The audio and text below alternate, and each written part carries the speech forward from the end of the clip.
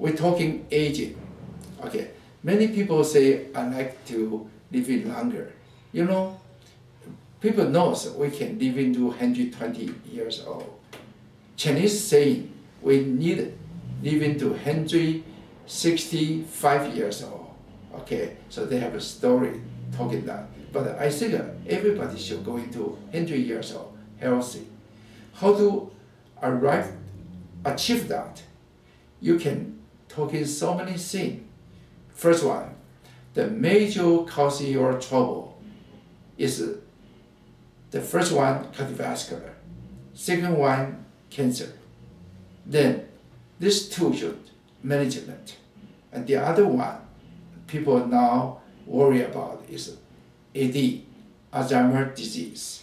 Okay, so you want to prevent that, you can check your C-reactin protein, you can check your homocysteine, check your estradiol, so many data you can do. I will, one by one talk in this.